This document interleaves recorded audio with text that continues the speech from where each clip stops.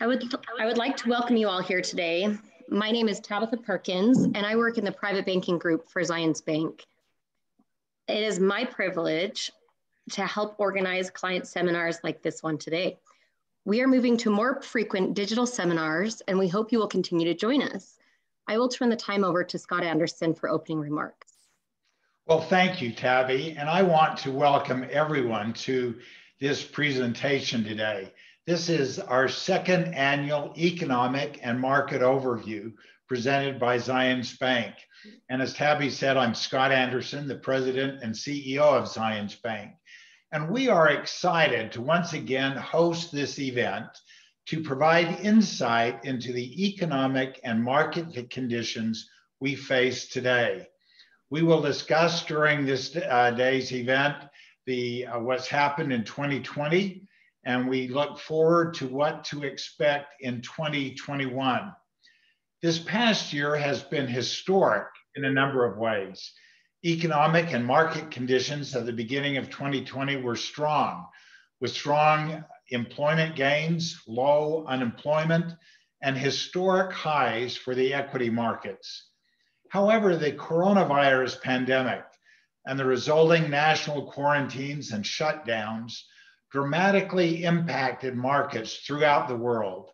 The US economy, as we all know, slipped into its most severe recession in generations, with GDP contracting by historic amounts in the second quarter and more than 22 million people losing jobs. The good news is that the economy and markets are improving again. In fact, the S&P 500 ended 2020 up more than 16%. The historic fast development and deployment of a vaccine is also boosting confidence that society will be able to return to normal soon. However, we're not through the woods yet. Unemployment remains high and short-term economic conditions remain tenuous. Ultimately, the health of markets and the economy will be driven by COVID-19. Increased hospitalizations will strain essential resources and will force more economic restrictions in the short term. But we are confident the US economy is resilient and will emerge from this episode stronger. I'm really pleased today that we have both Rich and Robert with us. I will let Tabby introduce them more formally, but Robert will, who is our chief economist, will give an overview of the economy, and then Rich, the portfolio manager for Zions Wealth and Fiduciary Services, will review how the markets are looking today. But welcome. We appreciate your business. We appreciate your support.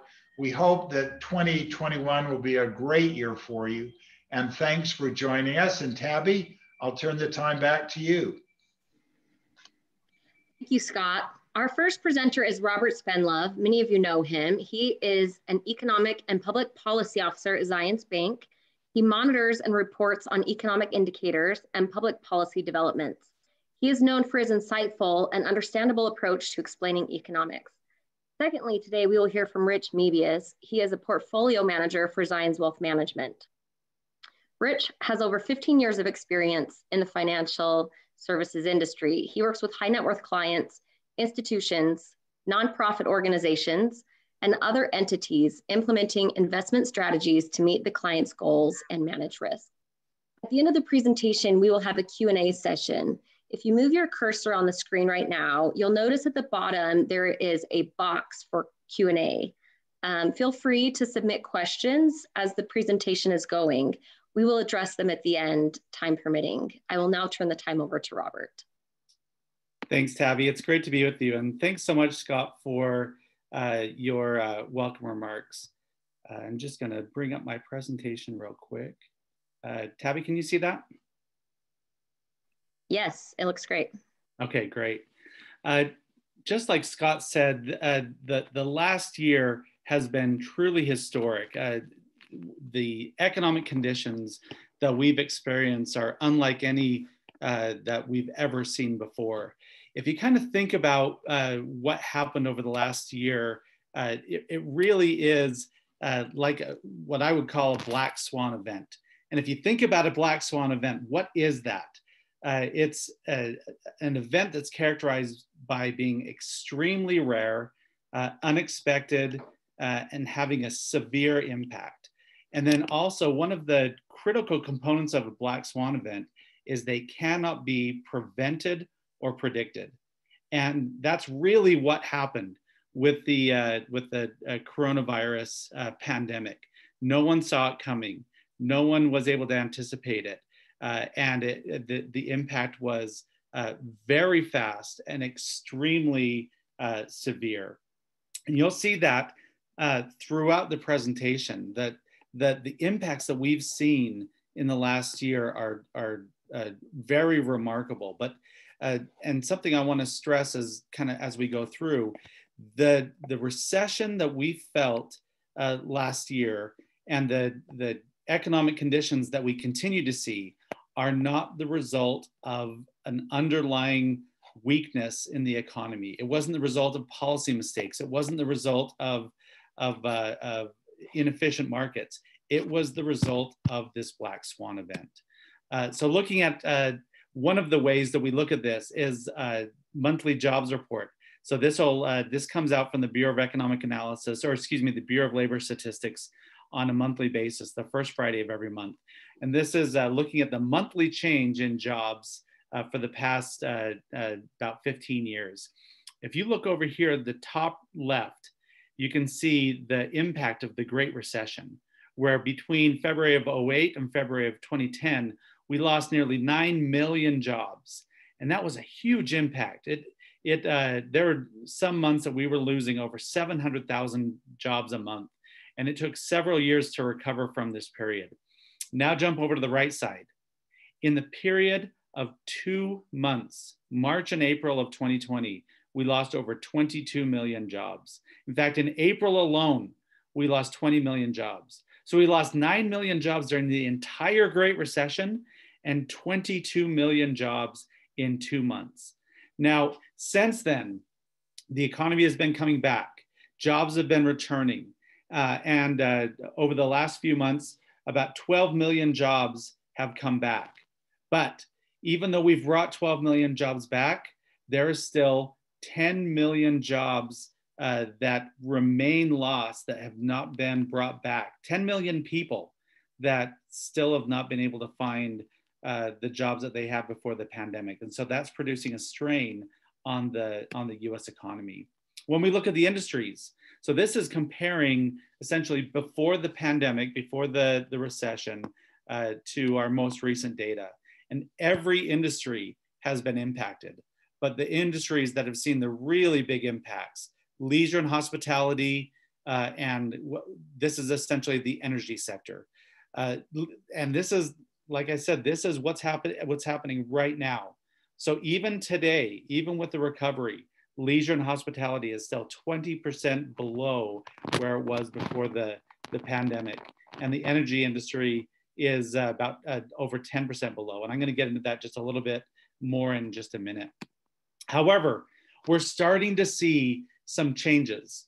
The pandemic is causing people to change their buying patterns, change their consumer habits. And you see this in some of the subsectors. So these are the subsectors of the industries that were on the last slide. And none of these are a surprise, but it's interesting to see. Couriers and messengers up 21.5%. We're all used to getting our Amazon packages and our DoorDash. And that really is a dramatic increase. Computers and electronics, I mean, what we're doing right now has required us to boost up our computer products. Building materials, as everyone's working on their house now, we're seeing a big increase there. And warehouse clubs, as everyone's kind of going to Sam's Club and Costco to get their things into grocery stores. So we're seeing that shift very dramatically as the economy changes and as consumers change. The unemployment rate is another one of the, and again, you're going to just see these gigantic impacts. So going back to the Great Recession, at the end of the Great Recession, our unemployment topped out at 10%. And remember how difficult that was, and how during the recovery it was referred to as a jobless recovery. Well, it took time, but we did see that unemployment rate drop. Going into 2020, the unemployment rate had dropped all the way down to 3.5%, extremely low unemployment. In fact, our biggest struggle a year ago was a labor shortage and trying to find workers. And then the pandemic hit and the recession hit, jumped all the way up to 14.7%. That's the highest unemployment that our nation has seen since the Great Depression. And the strain was enormous. Now it's been coming down, but even now, it's still at about 6.7%, which is much better than it was a year or in April, but still much higher than it was pre-pandemic. So we continue to see elevated levels of unemployment. A little bit broader measure is what we call the labor force participation rate. And this is looking at everyone who has a job or is looking for a job relative to the working age population of the country. And so it's kind of a measure of how engaged people are in the labor force. And you can see that we hit our high point in 2000 at about 67% labor force participation. And we've been slowly kind of dropping off. A lot of this dynamic is due to the aging of the baby boomers. But as the economy started to really gain traction in 2015 and into 2020, we saw that labor force participation coming back up again, but then it just got hammered by the recession, dropped down to a level that we haven't seen since 1972. And even with the recovery, even with the expansion, we're still at a level that we haven't seen since the mid-1970s. So we haven't seen that labor force participation come back to where it was even pre-pandemic. The broadest measure is what we call the employment to population ratio. This ratio includes not only people that are engaged in the workforce, but people that are unemployed that are not looking for a job. So people that have kind of given up on the labor force. And you see how dramatic this number dropped, going from around 65% in 2000 to just around 61% leading into the pandemic, dropped all the way down to 51.3%. We've never seen the employment to population ratio drop that low before. And again, it's coming back, but we're still much lower than we were pre-pandemic, and we still have some room to grow to come back from that. So one of the areas that I've been really focusing on is what we call high frequency economic data. So most of the data that I've shown you and that I will show you in this presentation are monthly or quarterly or sometimes even annual data. This is the kind of the most current data that we have. This is weekly data. So when someone loses their job, they're laid off or fired, they go to file an unemployment insurance claim. And when they file that initial claim, it shows up as in the green line. Now, after a week, if they continue to be unemployed, then they file a continued claim, or they continue to file a claim, and that's the blue line. And so you can see the dramatic impact. Going into the pandemic, about 282,000 people per week were filing initial claims for unemployment insurance. Now, going as the pandemic hit and the recession really took hold, that jumped all the way up to 7 million. Now it's dropped down. You can see that we've recovered, but even now, this is as of last week, 787,000 new people have filed for unemployment insurance claims. That means there are an additional 787,000 people that have lost their jobs last week compared to the week before. And that's still almost 3 times as high as pre-pandemic. So we're still having some struggles getting the economy back and getting people reemployed. And then when you look at the continued claims, topped off at 25 million at the beginning of April, and that's come down, but there's still 5 million people that are receiving unemployment insurance claims. So this is one of the reasons why it was so important, so essential for Congress and the federal government to pass the revised CARES Act with renewed unemployment insurance payments. There remains a lot of people that continue to be unemployed, and it's essential that we provide that support for those people. Again, for this black swan event, that this didn't happen because of any errors or because of underlying problems. It was because of the catastrophic nature of the pandemic. When we look at the long-term unemployment, this is unemployment that's defined as 6 months or more. And the reason we care about this is the longer someone is unemployed, the more difficult it becomes for them to reconnect with the labor force. And so if we have this persistent long-term unemployment, it can really drag down the overall economy. You can see that in the Great Recession, it topped off around 7 million. Now we're not there yet, but remember, we're only 9 months into the pandemic. So that long-term unemployment being defined as 6 months or more of unemployment, this is really just 3 months of data. And we're seeing this number spike. I wouldn't be surprised if in the next few months we surpassed that level from the Great Recession. And we're already higher today than we were at the peak of the last 3 recessions before the Great Recession. So that's something I'm going to be watching really closely. We need to do what we can to try to keep this long-term unemployment as low as we can.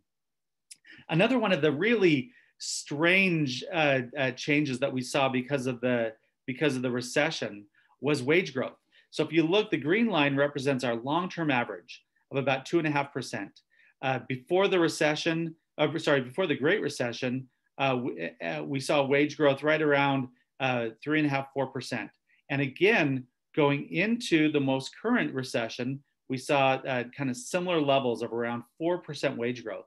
Then the pandemic and the recession hit, and look at this, wage growth spiked all the way up to nearly 8%. And you're probably saying to yourself, well, how in the world, when you're in a recession and 22 million people lose their jobs, can wage growth go up so dramatically? And this is because of the nature of who lost their jobs. Overwhelmingly, the people that lost their jobs in the spring were lower wage workers, hourly workers, people that work in blue collar jobs. And so the effect of pulling all those lower wage workers out of the labor force actually had the effect of pushing up the wage growth calculation. There wasn't actually widespread wage growth, but it skewed the data so dramatically that only those that had higher paying jobs were able to keep their employment and remain on the job. So as those lower wage workers are being able to return back into the labor force, we see that wage growth actually returning back to normal. But again, still much higher, and as an indication that those lower wage workers are still struggling to get back in the workforce. The broadest measure of our economy is gross domestic product. So this is what we're looking at here. And this is, I went back as far as we could on GDP in this data set. So this goes back to 1948. Before this year, the biggest quarterly drop that we'd ever seen in GDP was in the late 1950s when it dropped 10%, until this year, where in the second quarter, it dropped 31.4%. We've never seen that kind of dramatic drop in the overall economy. Now, as quick as it dropped, look how quickly it recovered. This is another one of the very unique dynamics of the coronavirus recession. It was very swift, but it also was very swift in coming, but we also came out of the recession very quickly. And in the third quarter, GDP grew by 33.1%. As again, the largest growth that our country has ever seen. But you may look at this and say, well, okay, so we went down 31%, but then we went up 33%. So we're out of the hole. Well, see, the problem with that is when you look at the actual amount of the value of gross domestic product, you see that we're not quite there yet. In the fourth quarter of last year, of 2029, we're at 19.3 trillion. Even with the recovery, we're still only at $18.6 trillion in the value of GDP. So we're about 3.5% below, or about $700 billion below the level that we were experiencing a year ago. And even though it's only 3.5% below, it would require 15% growth in GDP in the fourth quarter to surpass that previous level. And I don't think that we're going to, when we get the data for the fourth quarter, I don't think we're going to see 15% growth in GDP. So we still remain lower, and the economy is smaller than it was a year ago. Consumer confidence has been a big part of that. Again, we've seen, and you see these kind of big impacts from the pandemic. So, but I want to back out a little bit. So this green line indicates where people feel like the economy is strong and prosperous. And we saw a big jump in 2016 and 2017, where consumers felt really good, and it stayed at a very high level, around 130 for several years. But then we saw the hit of the pandemic and the shutdown, and we're kind of at a new level where consumers don't have the same confidence that they had before. And when you have lower consumer confidence, you have lower consumer spending. And consumer spending is about 2/3 of GDP, so about 2/3 of the economy. So that's kind of what's holding back that economic growth. Another way to see that is our personal savings rate. Again, the highest we've ever seen is in the 1970s. We saw a personal savings rate of about 17%. Until the pandemic, we saw it spike up to 33.7%. Now, the reason for that is kind of a combination of a few things.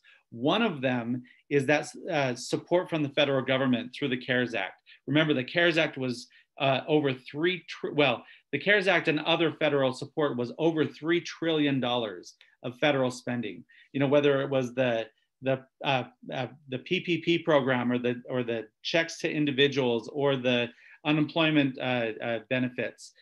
And people spent a lot of that money, but they also held on to a lot of it. And so we saw that personal savings rate jump up because of that constrained consumer confidence. Now, again, it's come down, but it's still at a much, much higher level than it was pre-pandemic. Looking at the energy market, I mentioned the weakness in energy prices, and a little bit of context. So this is looking at the price of oil in green and oil production in blue, measured by US oil rigs. And you can see the big drop. This was a supply-driven drop when Saudi Arabia flooded the world market with cheap oil. It drove that production from around 1,600 oil rigs down to about 300. But then over the next few years, the market recovered. Oil prices were around $40 to $80 a barrel, and that extraction recovered up to around 900. But look, it never got back to that pre-2015 level. The exact opposite thing happened this year, where we saw a demand-driven collapse in oil markets, where there were actually a few days where oil prices went negative. In other words, oil producers had to pay people to take the oil off their hands. Now, it's come back, the prices have come back up, and we're around $40 a barrel again, but look at that extraction. We're now only at about 160. So we went from 1,600 in 2014 to today we're at 160. I don't see that extraction activity going up dramatically in the near future. The Federal Reserve, in addition to Congress, the Fed has been very aggressive in addressing this economic situation. They dropped the federal funds rate all the way down to zero, and they've essentially committed that they're going to keep it there as long as it takes to give the economy the boost it needs. One of the concerns of that, though, and one of the criticisms of all this federal spending has been that we'll see very high inflation. But at least up until now, we haven't seen signs of that. The Fed's target is around 2% inflation. You can see pre-Great Recession, we had inflation above 5%, but our biggest struggle lately, and you can see during the Great Recession, we had disinflation or deflation. During the oil collapse, we had deflation, and we almost saw that earlier this year. Even now, even with all the federal spending, our inflation is still below the Fed's target of 2%. However, one of the longer term concerns that we need to be thinking about is the national debt. With all this spending, national debt as a share of GDP is approaching the levels that we haven't seen since World War II. It's the highest level that we've seen really in decades. And if you look at this line right here, it shows the impact of that increased federal spending on the national debt. Like I said, right now we're in the middle of the pandemic. We can't be overly focused on the debt, but we've got to be, as soon as we are through this situation, through the emergency, we've got to focus on addressing and reducing the national debt. Looking at how the economy will recover, looking into 2021, you can kind of see these are looking at different recessions over the years and kind of the shape of those recessions. Here's a U-shaped recession. Here's a V-shaped recession with a quick recovery. You see the quick drop, and we started to see a quick response looking like a V, but now it's starting to taper off. So this recovery, at least up till now, is looking more like maybe a Nike swoosh or a reverse square root, where we have initial quick response, but then slow ultimate recovery. Looking regionally, luckily things are looking really good in our region. Idaho is once again the fastest growing state in the US in terms of population, followed closely by Arizona and then Nevada and Utah over the last year. Over the last 10 years, we see a similar trend where Utah actually has the highest growth over the last decade with over 17% growth, followed very closely behind by Idaho. And also several of the Western states are seeing really strong population growth. Looking at employment growth, Idaho just became the first state in the country to go back net positive on job growth. Every state was impacted by the recession and every state struggled, but Idaho and Utah are really leading the country in their recovery. And you compare that to, look at this, Nevada and California over 7%, New York still down 10%, and Hawaii down 17%. So especially relative to some of the really struggling areas, the Intermountain West is doing very well. When we look at the unemployment rate, this is a little bit surprising. Both Utah and Idaho have are not the lowest unemployment rates in the country. Utah is number 6, Idaho is number 12. So you would expect with such a strong economy for them to have lower unemployment, kind of rivaling the very low states. But this is one of those interesting things where it's actually a good indicator. And the reason for that is when you look at the labor force participation rate. So the green is the US, yellow is Idaho, and blue is Utah. And you see while the US remains below the pre-pandemic labor participation, look at this, Idaho is back to where it was before, as is Utah. So what that means is we're pulling more people off the sidelines and into the labor market, and that can actually drive the unemployment rate up. So this is one of those weird situations where a higher unemployment rate is a sign of a strong economy. One of the struggles, though, is home values are really skyrocketing. You can see as recently as just about 10 or 15 years ago, both Utah and Idaho had home values right around the national average. But look at this, you can really see where it started to take off in 2017 in Idaho and Utah. And now both Utah and Idaho have housing prices that are much above the national average. When we look at the growth rates, now there's two kind of dynamics happening. One of them is the impact of the Fed lowering rates to the federal funds rate to 0. That really dropped the mortgage rates. So that's driven home demand throughout the country. And so you can see that in the green where home price appreciation has gone up. But then look, in both Utah and Idaho, it's been much more pronounced because it's a combination of the lower interest rates coupled with in-migration and people moving out of some of the states like California and New York into Utah, and that's driving even higher housing price appreciation. So this is great if you own a home. But if you're in that low income group or just starting out your career, just coming out of college, getting your first job, it's becoming more and more difficult to find affordable housing options. So kind of putting it all together, as I mentioned and Scott mentioned, that this was something that we've never seen before. The contraction was dramatic and swift, and coming out of it, in the short term, the economy will continue to struggle, especially in those areas like leisure and hospitality, in travel and tourism, in entertainment, in personal services, because it's being driven, the economy is being driven by the virus. And as long as we have the virus continuing to surge, it will continue to struggle. The economy will continue to struggle. This is why that continued federal support and state support is essential. We can't back down now, right when we're in the toughest period. However, looking ahead 6 months, kind of mid-year, as the vaccine rollout starts to accelerate, as more people get immunity, we'll be able to reopen those parts of the economy that are being constrained. And we should actually see strong economic growth in the latter half of 2021. And we should see markets, individuals, and economies returning to normal.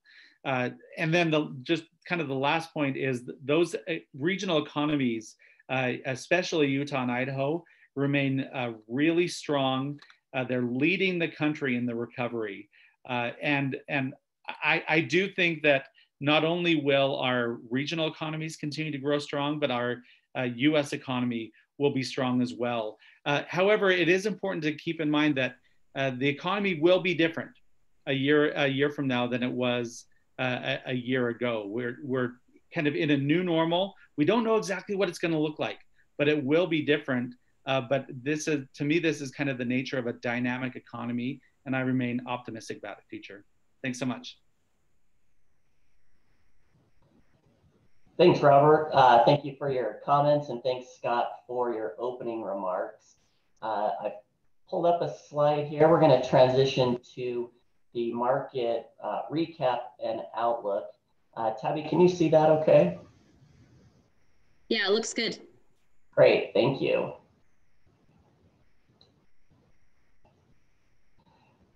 So as we look at the outlook, normally I put this at the end, but just in terms of time, we wanted to make sure that we talk about what our outlook for wealth management looks like in 2021. Despite some corporate earnings falling in 2020 from lockdown, recession, and some of the other activities, unfortunate activities that were discussed earlier, earnings fell. And at the end, we had a market recovery, which left PE ratios pretty high. So one of the concerns that people have is the market overvalued. We do see that in 2021, that earnings should rebound and allow stocks to grow into those valuations.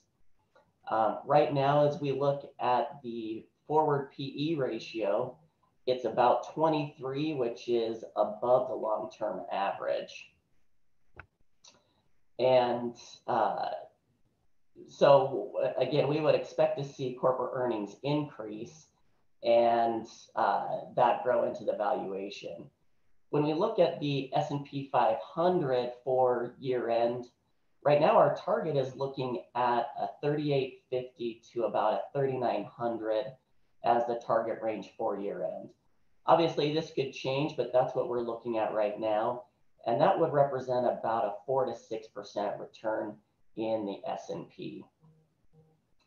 As we look toward bonds, this is going to be one of the challenging areas for a lot of the reasons that Robert talked about, where inflation pressure is likely to be limited and the Federal Reserve is expected to keep rates low. We could also see some economic improvement and potential for higher government spending, additional stimulus, and that could put some upward pressure on rates, which would cause prices of bonds to go down. So we're looking at a 10-year Treasury yield in the range of 1.25 to 1.75%.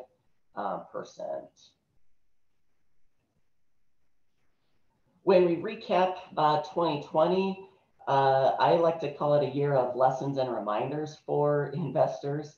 We had a lot of lessons and a lot of reminders. for us throughout the year. And as I go through the presentation, I'll touch on some of those as we go forward. So, when we look at returns for the year, most asset classes finished the year positive, with the exception of REITs or real estate. Those had some challenges, highly tied to that leisure and hospitality sector that Robert talked about. But small caps led the way and ended the year over 20% returns, followed by large cap and emerging market stocks that were up over 18%. And then, as you can see, even bonds between high quality bonds and municipal bonds also had a great year. So while it was an abnormal year for everything, market returns, if you look at the end of the day, were really strong. But when we look forward, again, some of the changes are going to be behavioral changes, and it's going to change the way that companies do business, the way that us as consumers consume, how we consume, and the way we connect with each other. For example, on a virtual presentation versus in person. Breaking down the sector performance, when we look at technology, technology really benefited from these behavioral changes and powered the powered the equity market. So technology closed the year at over 42% returns. Again, really strong. And you're seeing strong returns in some of the ways that we changed throughout the year.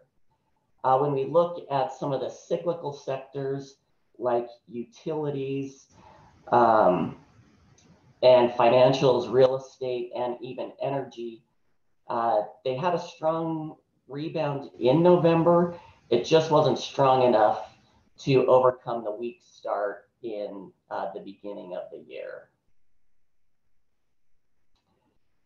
Switching gears a little bit for some outlook, one of the questions that a lot of investors have is, after a really strong recovery and rebound in the market, where do we go from here? Is there much room left in the rally? And if we look back to history would suggest that yes, there is still room to run. When we look at this chart, just to explain it a little bit, this is looking at periods where the S&P declined by 25% or more, which is in blue, and tracking from the bottom of the decline through the end of the year. The green represents the following 12 months. So bottom line of what you're looking at is the 12 months following, the market has returned on average 8% returns. So really good returns. It doesn't necessarily mean that we have to have negative returns. We have had positive returns.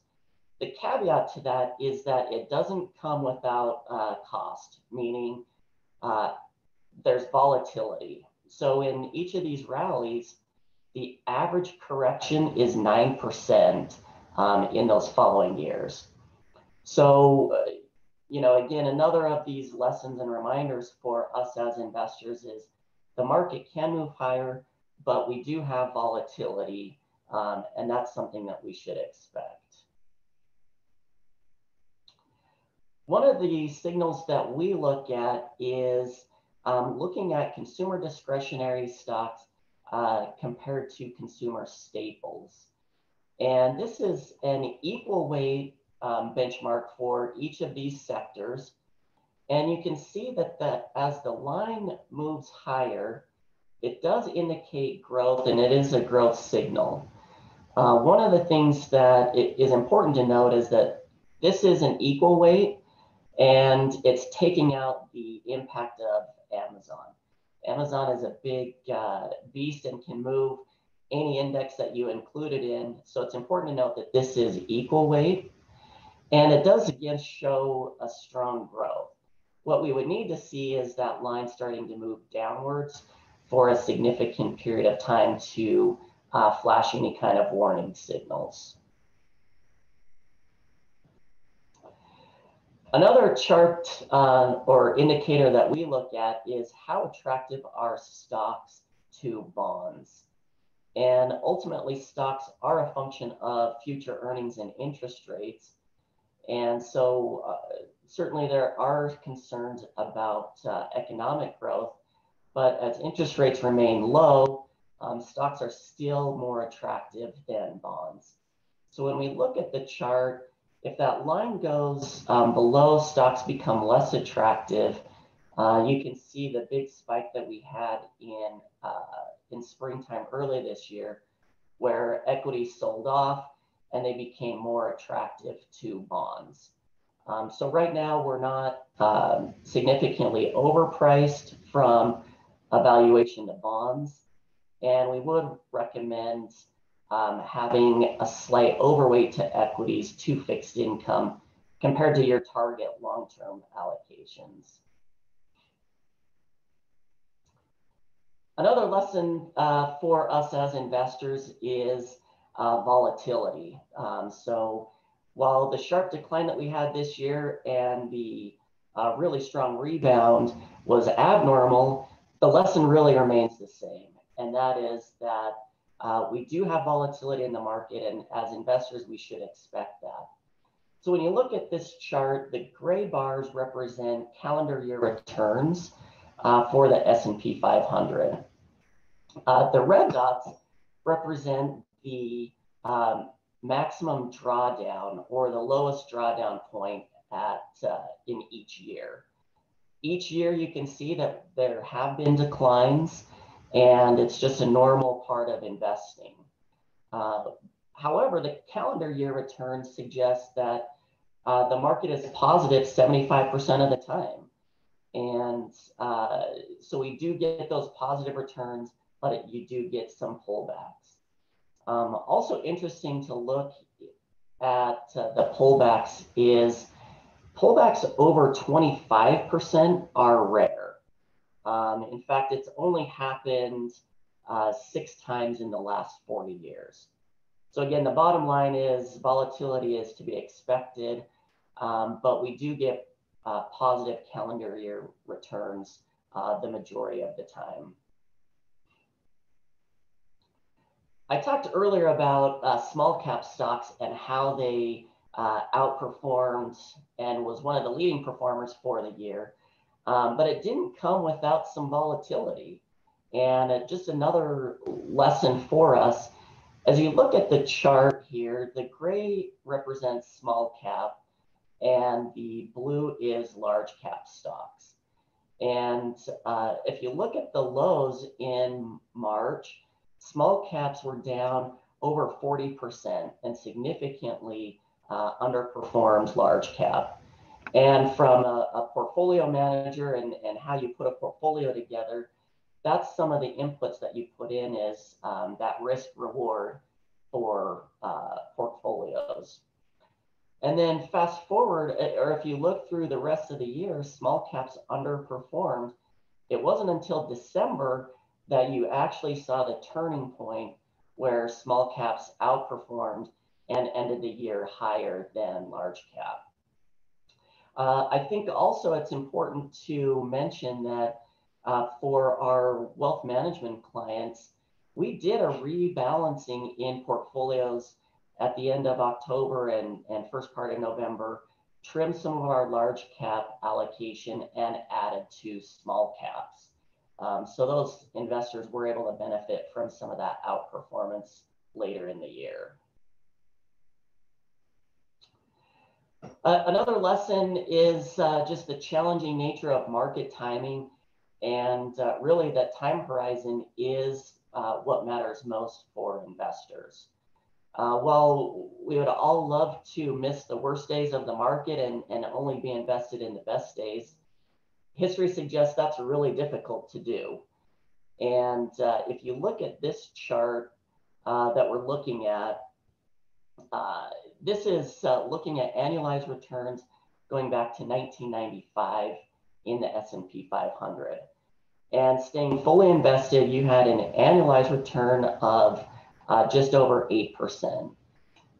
However, in that time period, if you just missed the 5 best days, your annualized return was about 2% lower over that time period. And it gets dramatically worse the more days you miss. And also, there are some other studies that suggest or that have shown that some of those best days are generally within 2 weeks of the low. So it just shows that time horizon, staying invested, and staying the course is really the best strategy for investors. Looking a little bit at the fixed income market, one of the things that we look at is the spread between high yield bonds and 5-year treasury. And what you're seeing essentially with the line being low is that you have a really tight spread between high yield and treasuries, meaning the bond market is not seeing any concern at the moment. If you look back in early this year, that line spiked higher, which indicated that there was major concern. And this is when the government and the Fed stepped in with those stimulus and spending programs to really calm markets. And you can see that that impact was pretty immediate as that line went down. So again, going back to Robert's comment, those policies were extremely important to the market. Looking at a source of fuel for the market is money market assets. We're still showing historic high levels of cash that are on the sidelines. And as you can see, you've had a little bit of money coming out, but still at extremely high and record levels. So this is going to be fuel as investors become discouraged with low rates. This could move into bonds and even stocks to provide continued support to the market. Another signal that is widely looked at is the yield curve, which is the spread between 10-year treasury and the 2-year treasury. As that line, that slope moves higher, just meaning that investors that are investing long-term are getting a little bit higher yields than short-term, and that's exactly what we would want to see. And that line continues to move higher, suggesting an overall economic growth and is a positive indicator as well. But the bond market still has some challenges. When we look at the economy coming back into gear, additional stimulus, that's going to provide a tailwind for stocks, but it could lead to some challenges or lowered expectation for bond investors. I know as I travel throughout Utah and Idaho, one of the questions that comes up quite a bit is low rates and what do we do about that? And it's going to be a challenge. We don't see a big turnaround there, and but with the backdrop of a strong economy over time, it should work out. So one of the questions then that investors have is, then why should I own bonds, right? If expectations are pretty low, then why should we own part of that in our portfolio? If we look at this chart here, this answers the question, and again is another reminder of why you own bonds. Right now, we really believe that high quality bonds are a strong diversifier in a portfolio. And if you look at different time periods where the S&P declined by at least 10% between 2010 and 2020, the stock market returned or gave you a negative 16% return, while bonds gave you a positive 1.4%. So for investors, right now, that's why you own bonds, is to provide that buffer.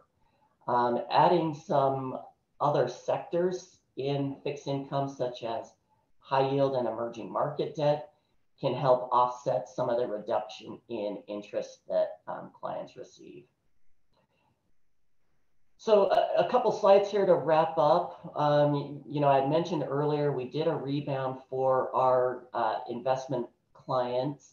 And just to highlight some of those, a reduction of large cap stocks, increased mid and small cap and international stocks. And then in fixed income, we did increase emerging market debt for some of those reasons that I talked about. Lastly, I wanted to show performance for our wealth management group. We spend a lot of time and do a lot of research and due diligence to make sure that our clients are getting the best unbiased advice. And when we look at returns, we feel really good about what our clients were able to accomplish. And so, you know, really on behalf of Zions and Wealth Management, I just personally would like to thank our clients for having confidence in us and staying the course through a challenging year. So with that, let me switch here. We'll go to the Q&A section. And Tabby, if you want to take that, we'll go from there. Yes, I will. Thank you, Rich and Robert. So far, this is great information. We have had a bunch of questions come in. I want to approach a couple of them. As far as slides, this is really great information. We are happy to share it with you. We are working on being able to distribute that.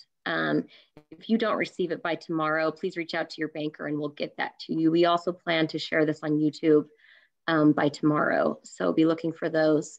The first question I have is for Robert.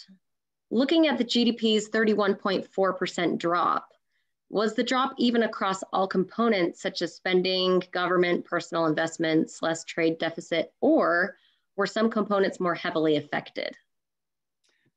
Oh, that's a great question. You know, it's actually a really interesting dynamic of what we saw in the second quarter. We actually had two of the components of GDP that grew in the second quarter. That was government spending and net exports. And they didn't grow by a lot, but they did grow. However, the vast majority of GDP, about 2/3 of the economy, is consumer spending. And personal consumption dropped by 24%. And then you add that with business spending. So consumer and business spending was really what dragged the economy down. And even though we had that small growth in government and net exports, it wasn't able to counteract the impacts that we saw from consumers and businesses. Okay, great. Another one that several people are kind of asking, I'm condensing. What impact will the Fed actions and fiscal stimulus have on inflation and the national debt? Do we think it'll take a long time to recover from? Should we be concerned? You kind of went over some of this, but maybe to touch base really quick. Yeah, do you want me to take that? Yeah. So, and this is one of kind of the biggest debates going on right now, is will we have big inflation later in the year? And the struggle is generally when you have really expansive, really stimulative monetary and fiscal policy, it tends to have a big impact on inflation, because we're flooding the market with all of these cheap dollars, and it should cause big inflation. And it's certainly possible that we will see inflation in the latter half of 2021, but at least right now, we're not seeing that in the aggregate. Now, there's sectors where we are seeing inflation. We talked about that a little bit with housing. We're seeing a lot of housing price appreciation. In some consumer goods, we're seeing some inflation. But overall, we're just not seeing signs of inflation yet. And Jerome Powell is kind of on Jerome Powell is the chair of the Federal Reserve. And he said he's kind of on the side of allowing inflation to go a little bit higher than that 2% because they want to, they want to have more of that inflationary growth and more of that upward pressure. Now, if it does get above that 3 or 4%, then the Fed will have to start raising interest rates again. With regard to the national debt, it's really hard to know exactly when and how it will have a negative impact on the economy. It will. I mean, you know, I'm here to tell you, you know, some people like to say that the national economy is so complex that the debt doesn't matter. I just disagree with that. I think it does. And I think if you just relate it to your household, if the higher amount of debt you have, the more you have to spend on servicing that debt. And that's what our country is going to be doing. The more that we finance with debt, the more we're going to have to spend on servicing it. And the more difficult it will be to spend money on other important priorities. And that will, I don't think you're going to see a collapse of the economy or of the country, but you will see our potential for growth will be slowed if we don't get a good hold of that debt. Yeah. And Rich, yes. Yes, from a market standpoint, some inflation isn't necessarily bad. If we have rapid inflation, obviously that erodes into returns and increases your purchasing or decreases your purchasing power. But some inflation isn't bad, and that can help provide a little bit of boost as long as it's within a range. From a fixed income standpoint, you know, existing bondholders will see some principal erosion. That's why you may need to hold and maintain those bond positions until maturity. But as you're purchasing new bonds, you're going to be able to benefit from some of those higher rates. So within moderation, it's not necessarily a bad thing. Yeah. I'm fortunate that I get to question both of these guys on a regular basis. We only have a few minutes left, so hopefully we can make some of the comments short, but I think this one's important. Directed to Robert, how might the new presidential administration change economic prospects and tax policies? Also with kind of the toss-up with the Senate and the House, what do you predict with some of that? Yeah, and I'll try to go quick with this. You know, I think we all agree that we have more consistency than we did 6 months ago. We know that President Biden will be inaugurated in a couple of weeks. We know that the Democrats will control the House. There's still that question about who's going to control the Senate, though, and that the election today will determine control of the Senate. Now, in general, what we would see with a Democrat-controlled Senate, so then Democrats would control the House, the Senate, and the White House. On the short term, you would see more fiscal stimulus. You would see more CARES Act type funding, which would boost the economy, but it would also grow that deficit that we're talking about. And so that's one of the concerns that have been expressed. On the other side, you would see the president and members of Congress have said that they want to reverse parts of the 2017 tax reform and increase some taxes on different parts of the economy. So that could have a somewhat depressing impact on economic growth. However, I think even if that were to happen, they would wait until after the economy was starting to recover to have that impact. So I think with the Republican control of the Senate, you would see much of the Biden agenda would be kind of suppressed from what he would like it to be. We would have lower stimulus, which would be kind of a drag on the economy, but we'd have a little more regulatory light approach than would otherwise be, and going a little bit further out. Great. Okay, this is going to be our last question. This is for Rich. What advice do you have, not just for an average person, but also investors with all the uncertainty right now? Yeah, there is a lot of uncertainty and challenges as we go forward. Probably economic recovery is still slow going. We're going to have some bumps and bruises along the way. One of the advice, or probably the main advice that I would have for clients again is having that time horizon and a diversified portfolio. For a long time, there was questions about why should we have a diversified portfolio? Asset allocation doesn't work.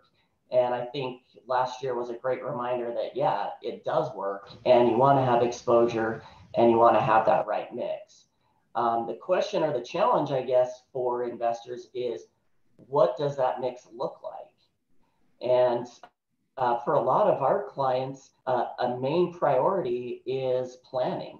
You know, we don't just come in and tell a client, okay, here's the portfolio. This is going to give you these returns.